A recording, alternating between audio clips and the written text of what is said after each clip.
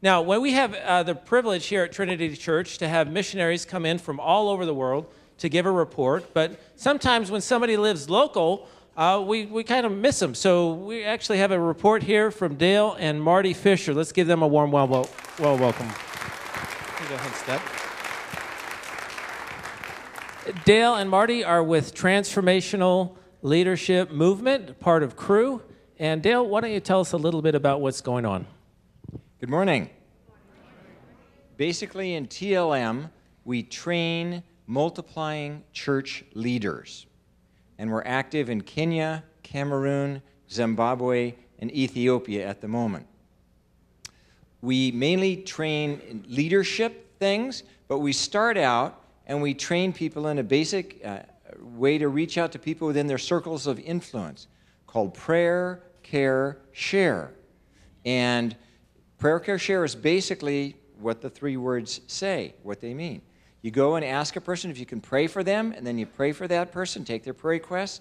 Then you come back and see how God has answered, and while you're doing this, you're building a relationship and looking for ways to show acts of kindness, to care for that person. And then eventually they'll probably say, why are you so different? Why do you love me? And you can share your personal God story as well as the gospel with that person. And in 2012, we taught Pastor Promise in Cameroon, in the high mountains of Cameroon, how to do this. And he had 99 people at his church at that time and no small groups. And he liked it, and he took it, and he taught the people in his church how to do prayer, care, share. One of the people he taught was a lady named Victorine. Victorine lived very high in the mountains, and even higher than her was a neighbor. And she started praying for this neighbor, a blind man named David, and then went to see him and take care of him. And she prayed for him, and she saw that his house was dirty, and so she swept his house. She came back another time and brought him a bed sheet and brought him some tea, and later actually came and brought some friends, and they cleaned up his front yard and things like that. And he was very touched, and so he started going to Pastor Promise's church, where he came to Christ. And so that's an exciting story. And when I visited Pastor Promise in November of last year, he'd moved from 99 to 500 people in his congregation, and from 0 to 34 groups.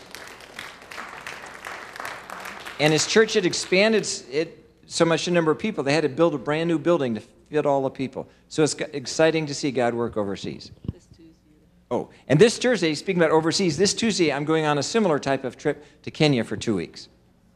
Sounds like some very exciting ministry that's happening there.